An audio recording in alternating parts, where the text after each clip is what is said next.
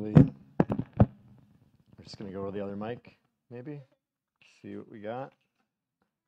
All right. Give it one more chance. Yeah, thanks, Benjamin and Amanda, for leading us, and for Levi and Matt and Sarah in the back, and for Kara and Chad and Beckett up here. Beckett, it's good to have the bass again. Where'd Beckett go? I don't know. He's somewhere around here. As one who has spent more of my Sunday mornings up playing music than I have preaching, it's nice to have the bass back in again. Oh, would you like to go? Would you like to leave? Okay. All right. Well, kids, if you want to go that way, feel free to follow Elsie and Willa and Ben and Truett and Solomon and Henry and Remy and let's see. I think there's Mr. Theodore. We got Margot and yeah. See you, buddy. Lord, we thank you for all the rest of the kids whose heads I still don't recognize from the back. And we pray, Lord, that we would continue to be a church that is a place for all the very young to the very old to come and to know you, and that we would be able to learn from and be encouraged by the presence of one another. Amen. Okay, so a little bit of what we're doing, and just as a way of refresher, so we're taking a break from our time in Luke, and we're looking at some specific practices that we see the disciples participating in the book of Acts. And so all kind of truncated by and set in place by Acts 1. So why did Julie read Acts 1 and then some of Acts 13? Well, actually, a lot of Acts 13. Well, one, we want to remember, and one of the things that all believers, that all disciples have in common, that we need to be locked in on, is that Jesus is Lord. We talked about this last week, right? Like, so he's picked up the tab, the scoreboard is turned off, okay? And so from that, the fact that we've been forgiven, that we walk in wholeness of life through him and by him and in him, then as a result of that, then we go and we participate in some specific practices. Now, the list that we're going through in Acts isn't an exhaustive list. Okay, it's just some ones that as we look through, a few of us that we're going over, say, hey, these are some that I think that we as people at Communitas in 2024 need to be paying attention to and participating in and thinking about. So the first one I want to talk about is that of Sabbath. So when I was let's see, yeah, I was about 23. I was working at this ranch. I remember I was filling out my time card, and I mean, it's just been an exhausting week, right? Like I got my usual tasks and things like that. And some of what I did is we kind of fix things, and then I also brought people to the airport. I'd bring people to town if they needed to, and we were about an hour and a half from cell phone service, and about 2 hours until you got to the closest town, any kind of decent size. And so one day I'd come back, and I'd just gotten back from a late night airport run, and I get a message from our secretary, and she's like, hey, the heat in this particular cabin is not working right now. I need you to go over and do that. So I go over and I take care of the zone valve and replace that out, swap it out, get back to my bunk. And it's like I'd already been up since like 5 that morning, and it was way past 5 in the evening, and I was like, man, I'm really ready to just go to bed. And then I get another call. They're like, hey, I know that everybody else is sleeping. We assume that you're going to be up. And this guy, Ron, you know Ron. Well, Ron thinks his appendix is bursted, so we need you to like bring him to the hospital. And I was like, okay, so I get in and I bring him down, and so I drive like an hour and 15 minutes to the close hospital, drive him up. They didn't think his appendix burst. Obviously, we called the ambulance or like flown something out. But he's like, yeah, Ron's really sick. You got to bring him in. So I bring him in, and I get back, and it's like past midnight, and I'm like, I am just pooped out. And I remember I was tallying up my scorecard. Yeah, some of us view our time cards as our scorecard, but we'll get to that. And so I'm filling up my card, and I got to the end. I was like, oh, 66 hours. I was like, oh, this is what it's like to work a 60-hour week. And there was this thing in me, because of how I'd been raised, that, you're supposed to have a full calendar and be busy and all these things. There was this part of me that I was like, oh, cool, like I did that. There was like a sense of arrival, like, yeah, check it out. I just worked a 60-hour week. And there's this other part of me that was like, I'm exhausted. And not just physically, but like, I just found myself going up, and I was a crew leader, and so some of the problems that I had to solve took longer that week. And it was just like, man, this is not awesome, because in addition to the 60 hours, or the 66 hours or whatever it was that I got paid that week, there were also some of my other obligations to being part of the various services that we did, participating in dinners with the guests, and just kind of being on staff devotionals, Bible study, these sorts of things. And I was just pooped out. And one of the things they taught us, and they told us, to do, is because we got one day off a week. They said, we're going to give you 24 hours where you have no obligations to the ranch. You can go to town. You can do whatever you need to do. And they'd always tell us at the beginning of the year, like, don't go all out on that day off. Like, make sure you have some time, like sleep in or go to bed early or do whatever else. Now, did I ever listen to that? No, because I was in Colorado. I was in the middle of the mountains. Some of my best friends lived there. And so I'd like drive to town. We'd go, we'd get burgers. We'd hang out. We'd play pool. We'd do whatever else. And I would get up early and I'd leave, or I'd leave like right after my shift was done. And I'd head into town and like hang out at this Bible study and stay up late and do whatever else. And then I'd come back super late. And then, you're sitting there going, oh my gosh, in like 4 hours, I got to be pushing horses in. And then you come back after, like, ever had one of these kind of vacations where you come back from your vacation, you need a vacation? Because you're just pooped out? Okay, now flip that. Now fast forward.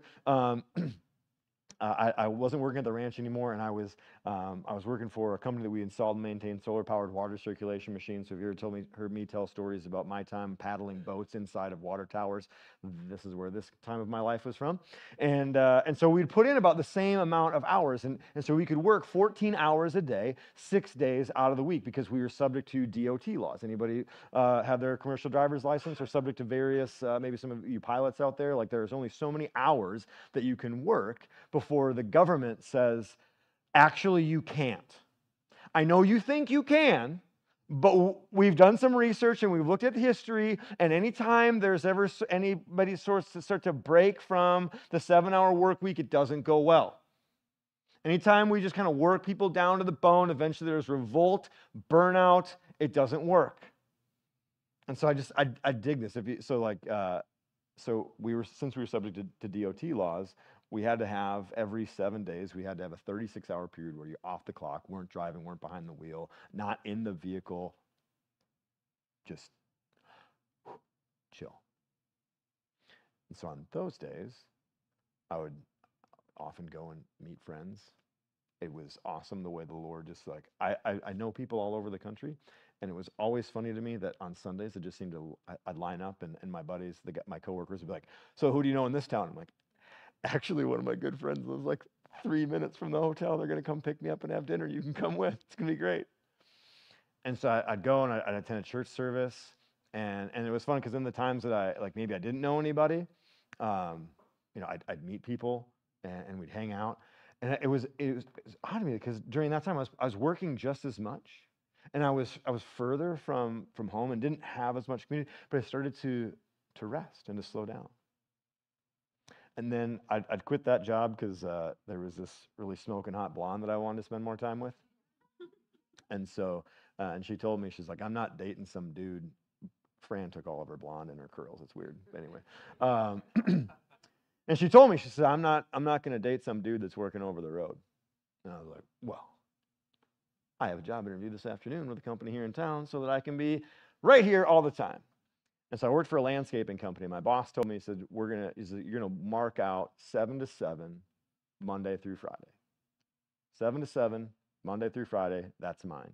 What you do outside of that, whatever, but that's mine. And so again, I was back to putting in huge hours, working labor, long hours, whatever.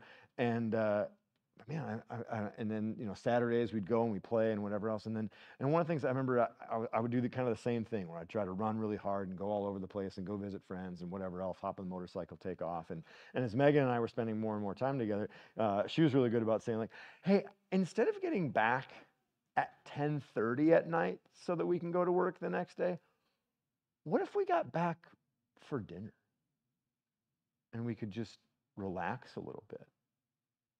And maybe, get things ready for the week. I was like, oh, novel concept. Sure, let's do that. And so despite the fact that I was regularly working more hours in a week than I was at the ranch, the sense of hurry and the restlessness dissipated, the sense of calm permeated. despite the fact that we were working long hours, tons of labor. I mean, it was great. You could eat as much as you wanted to, and like you just could not get enough calories in. And despite all that, it's still one of the most restful times that I can think of. Why? Because I was learning to rest. I was learning to slow down. I was learning the unhurried rhythms of abiding with Christ. So when we think about what does it look like for us as disciples and some of these practices that we can put into place that would help us to participate with Jesus and what he's doing, and as we continue to look at how we go with the Holy Spirit, with God's holy people for the kingdom of God. And I just want to just take a moment to just look at Acts 13. So we see Paul and Barnabas, they're traveling around.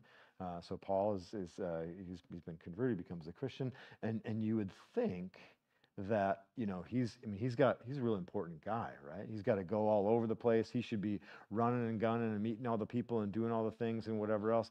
And yet we find Paul and Barnabas was a pretty connected business guy.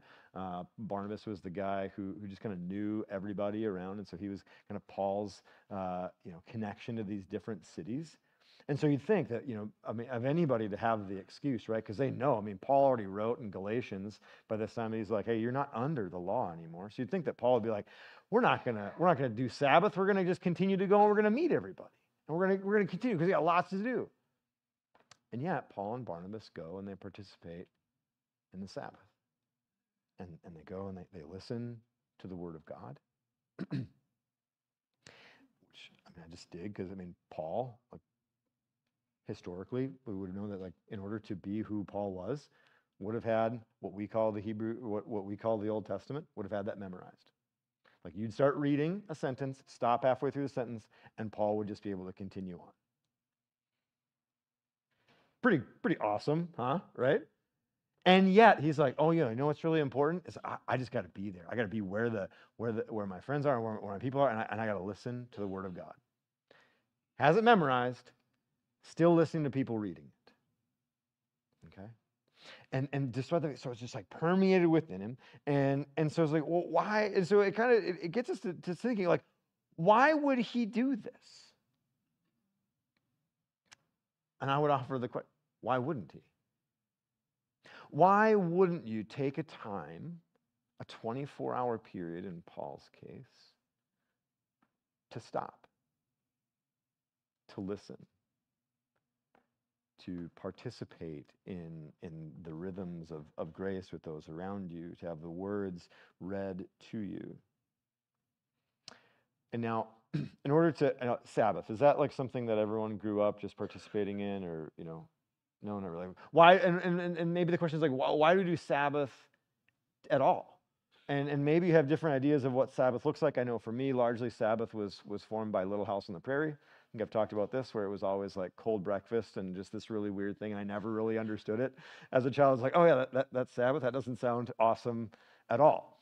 I don't know why you'd eat, if you're oh yeah, church is a great time. Go listen to a long sermon after eating cold leftover breakfast that you left in the oven overnight that was probably dry. It's this is a gift? This is grace? I don't get it. Let's look at historically what this would have meant to the Jews. So, when is the Bible commanded to be written? Does anybody know? When do we first see the Bible, the command to write down the words of Scripture? Okay, it's in Exodus 17. And so in Exodus 17, what's happening is the Israelites have been set free. They're going out into the wilderness, and they win this battle. And the Lord says to Moses, hey, write down these words. These are the things that I want you to remember. Write this in a memorial as a book and recite it in the ears of Joshua, that I will utterly blot out the memory of Amalek, so the person who is attacking them, from under heaven. And Moses built an altar and called the name of it, the Lord is my banner, saying, a hand upon the throne of the Lord, and the Lord will have war with Amalek from generation to generation. So it's this idea of victory. Okay, and so he's like, I want you to remember that you and the battle. This is the one, if you're familiar, it's the story where every time Moses' hands are up, the Israelites win, and every time Moses' hands are down, the Israelites are getting defeated. And so, if you do this for a long period of time, after a while, you won't be able to hold your hands up, and so they put rocks underneath them. Okay, so it's this big example. It's not Moses' strength that's winning the battle. It isn't the people's strength, rather, but the Lord's provision. Now, why is that interesting? And why is it that the first thing that they write down is Genesis 1 and 2? And what's significant about that? Now, I want you to imagine for a moment that you have been enslaved for 400 years. Okay?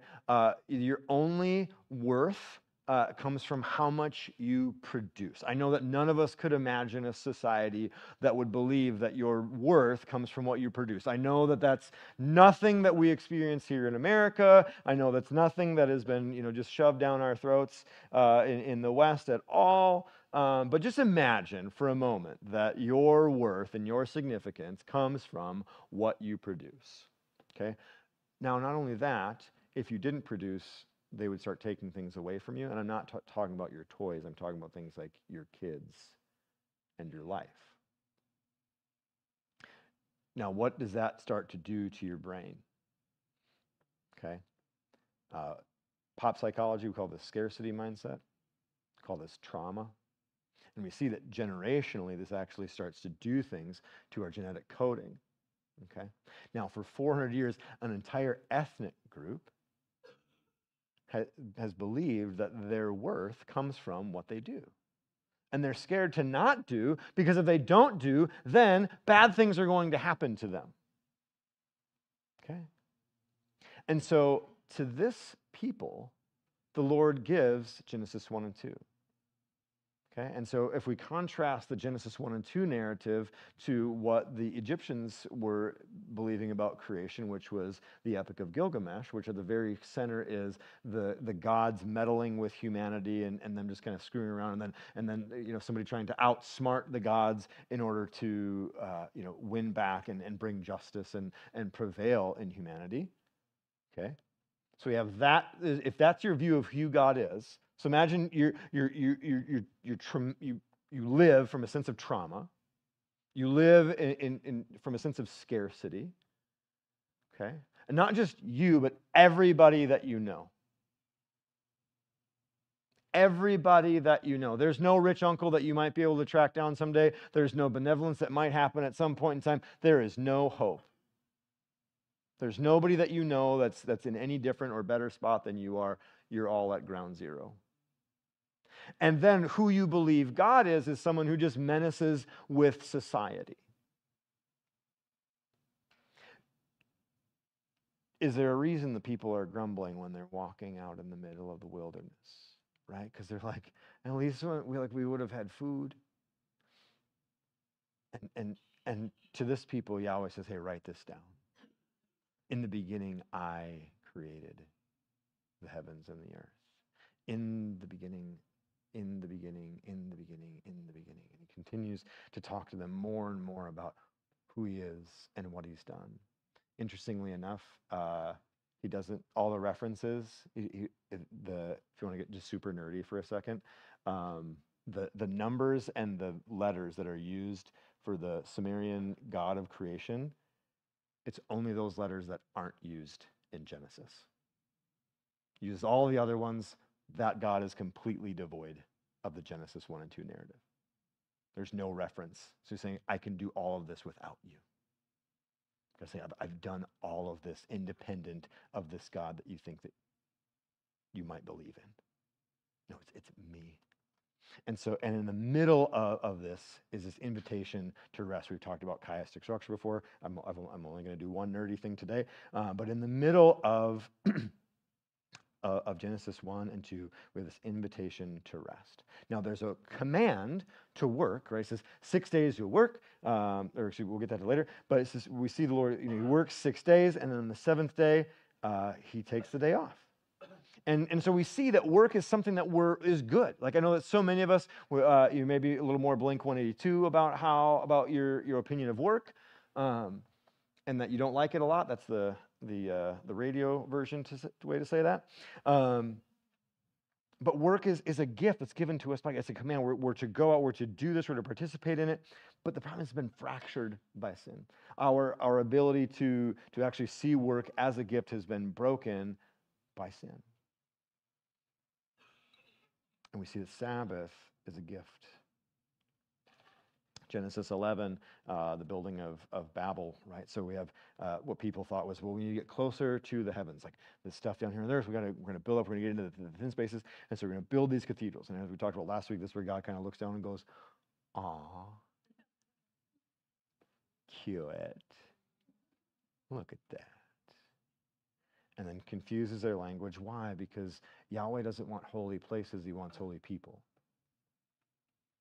He doesn't want holy places, he wants holy people.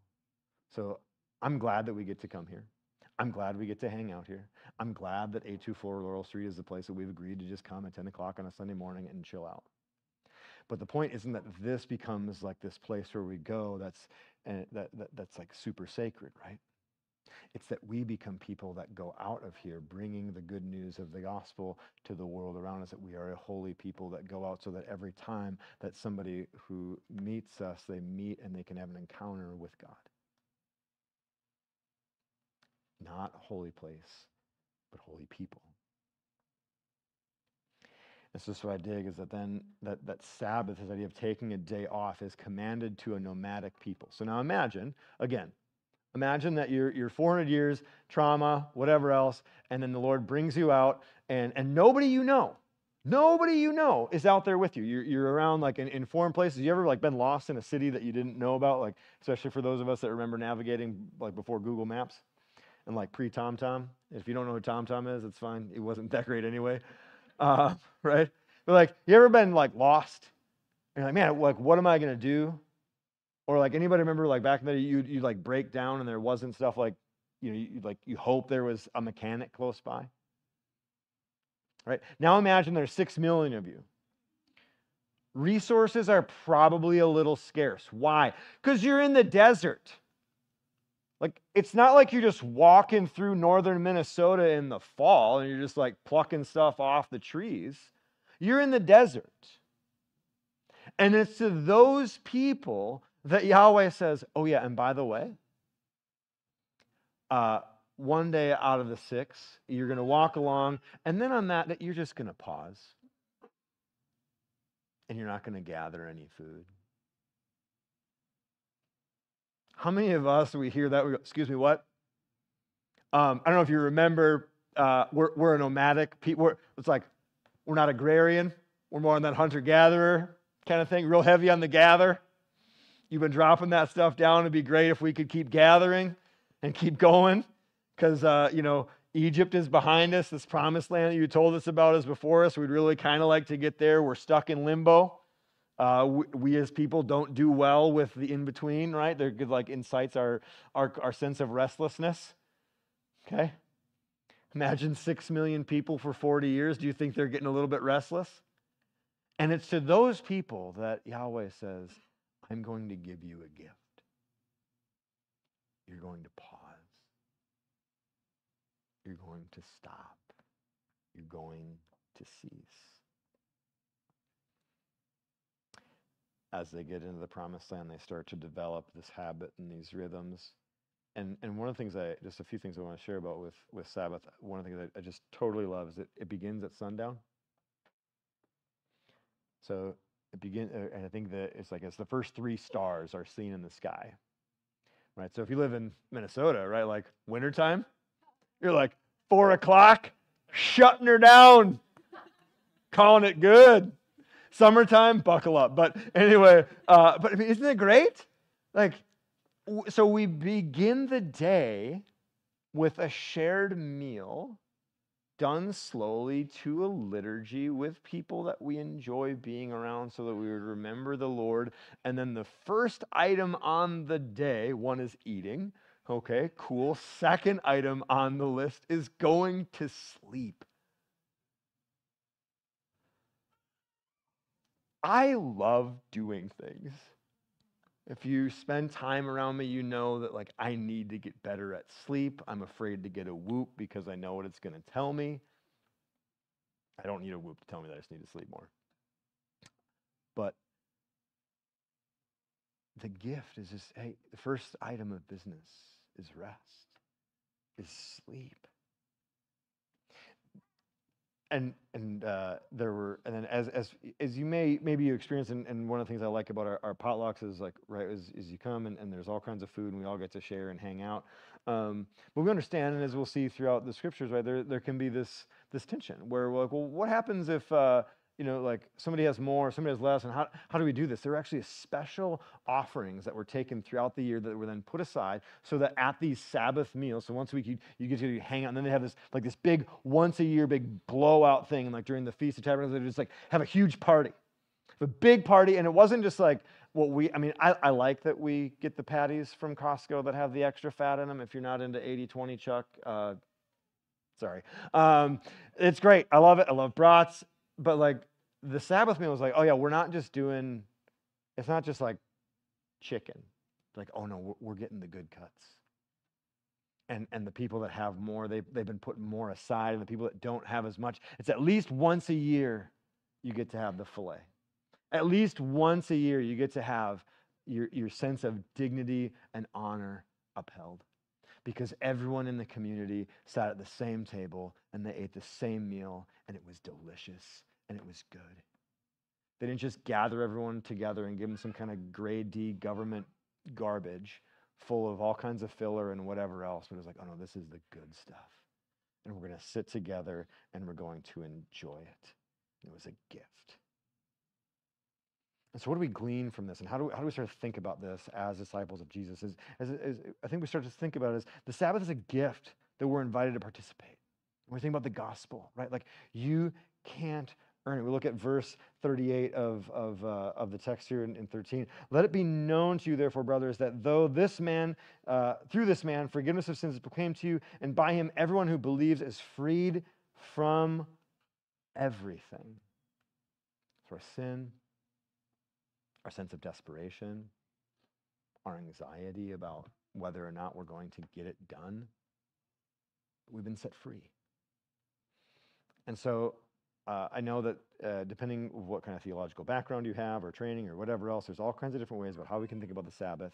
And there's some people, well, we don't need to celebrate it. We do need to celebrate it, this, that, whatever else. And at the end of it, I would just say, well, why wouldn't you?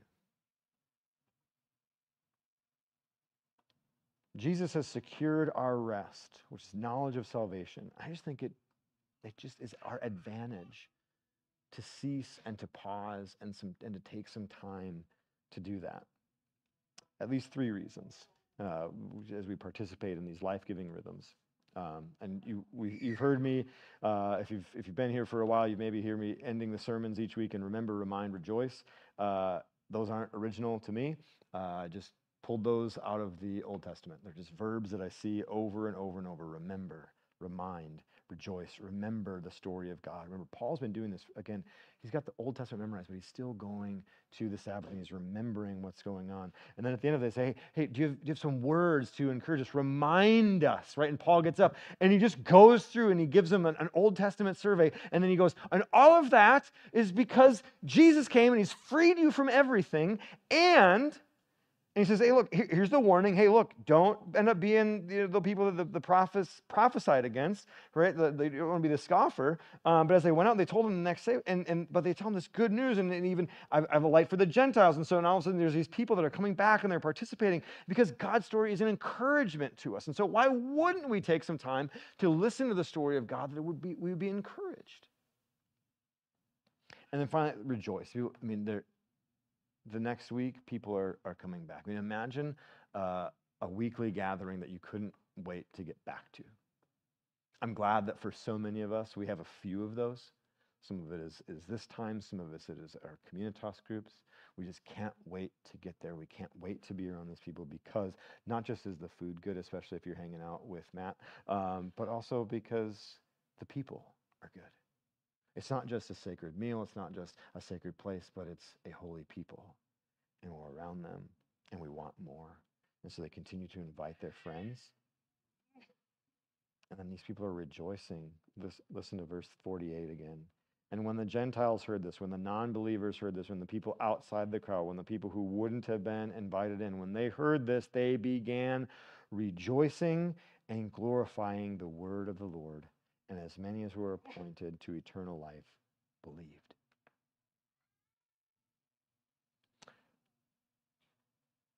Imagine what it would be like to just rest and see your non-believing neighbors come to Jesus.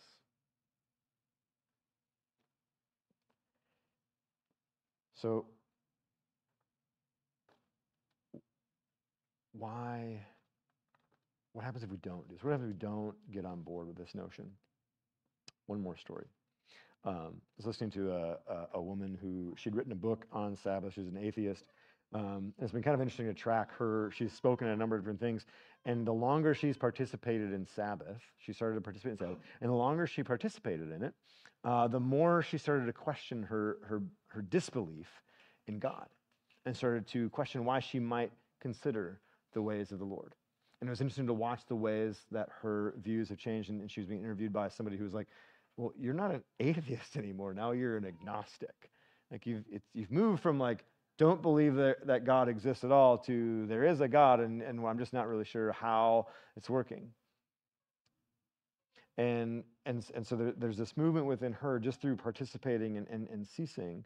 And the pastor who was interviewing shared a little bit of his story. And when he was in college, he started to practice Sabbath.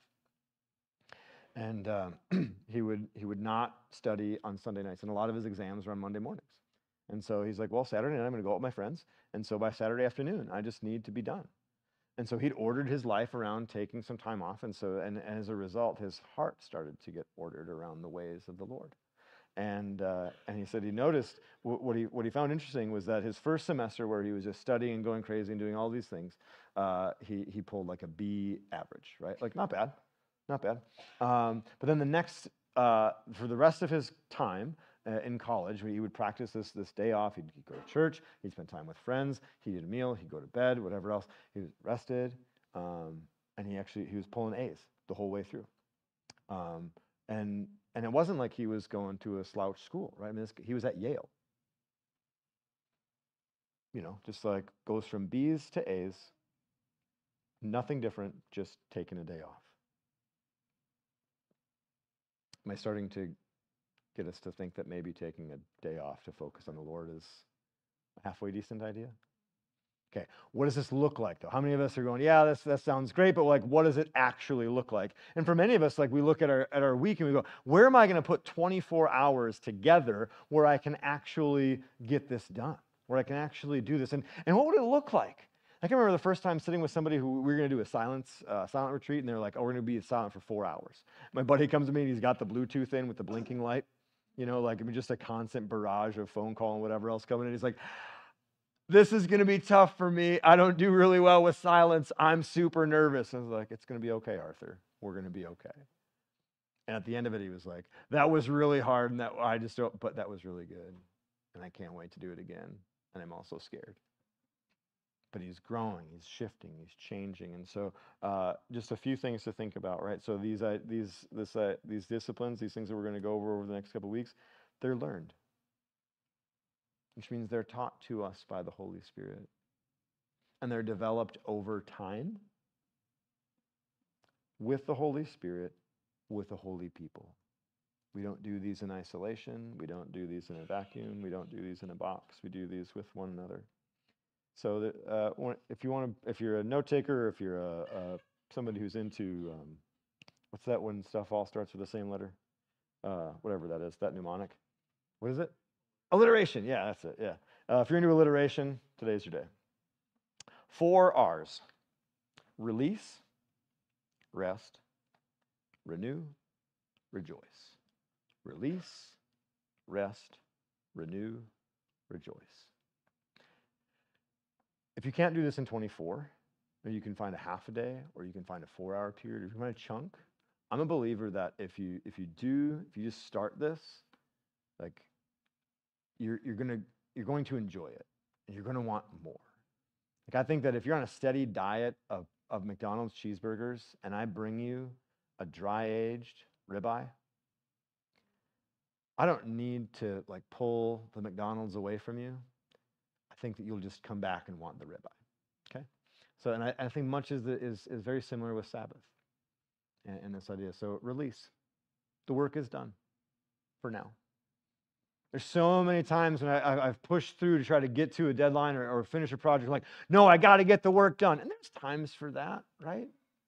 Like I remember when I was landscaping one summer, we were coming up to that 7 o'clock margin, and we were all covered in dirt. We've been laying sod all day, and he's like, "Look, we can be done at 7.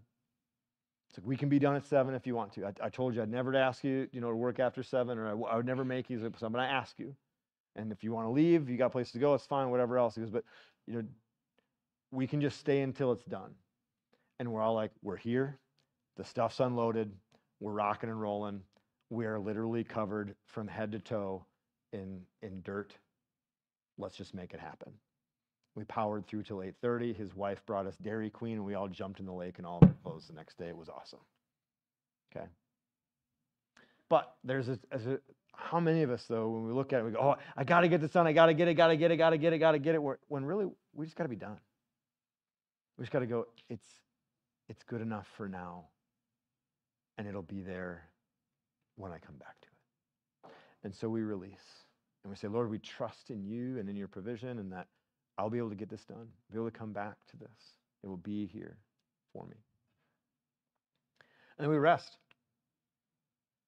On Thursdays, so the way this looks for me, because today is kind of a work day for me, we do Friday Sabbath, and so on Thursday night, I lock my office door, and I close it. Sometimes I do that throughout the week. Most of the time I don't. Most of the time it's open. Fun fact, there's nothing in there to steal but theology books. I have a blast. And office supplies. If you need them, let me know. And so I close the door. And it's just a little reminder to me that the work is done for the week. I also lock it so that none of your kids can go in there and hide. It's just one less place they can hide back there in the maze. And then sleep. Turn off, so maybe just turn off devices. I usually joke that you either have to be dead or related to me to talk to me on a Friday. Some of you try to get a hold of me on a Friday. It's not necessarily very easy. My phone usually stays in a drawer. It's on airplane mode a lot of the day. I'm not checking it. I set it to personal. There's this thing. It's built into your phone. If you just swipe upward, oh, there you go. Maybe. There's these different preferences. So I can set it to now if one of you, unless you're Megan, you can't get through. That's fun. Personal. She's the only one. It just sits on that all day. Do I do funerals on Friday? Sure, sometimes. But we schedule time elsewhere, right? Because it isn't, again, it's a gift. It isn't a command. And then renewal. Recreation versus recreation. Non-adrenal, focus on the presence of the Lord. We live, gosh, is it not awesome to live where we live? Most of us we're here because we like to be here, and we haven't moved away because we want to stay here, right? Why? Golfing, mountain biking, fishing, road riding, hunting, good friends, just proximity. It's a great place to be, right? You can be active, you can chill, you can relax, whatever. It's a lot of fun. However, there's a lot of us, though, that replace recreation of Sabbath with recreation. We go, I got a day off. We're going to do what I did when I was in my mid-20s, and we're just going to burn it at both ends. And it's just really, really difficult to have quiet times of abiding with the Lord where he can actually speak to you when you're redlining. When your brain is producing adrenaline, it's really tough to just and listen to the Lord.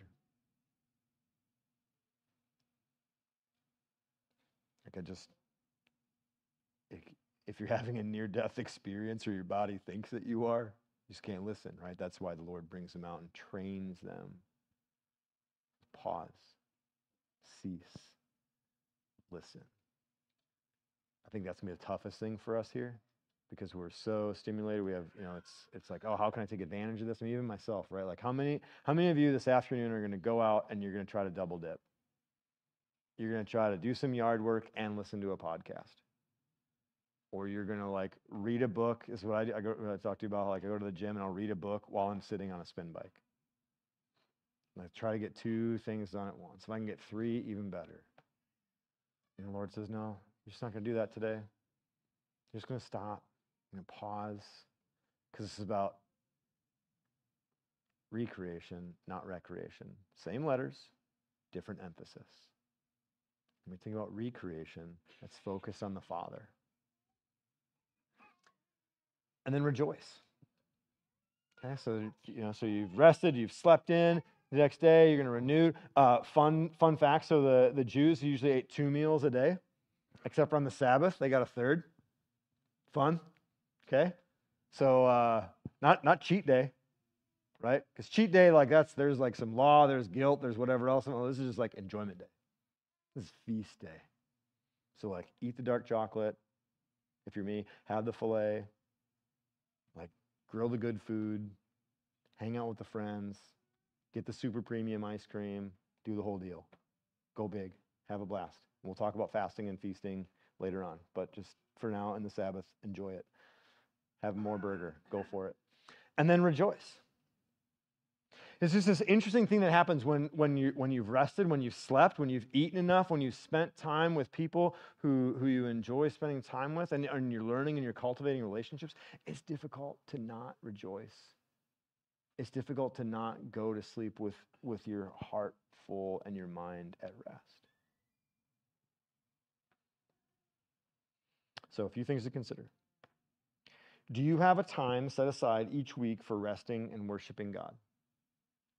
Again, all in grace, no shame here. If you're feeling a sense of shame, that's not what we're after. Okay, this is all in light of God's grace. Do you have a time set a week for resting and worshiping God? And if you don't, how does that idea strike you? And then how might the Spirit be shaping your ideas of rest and Sabbath?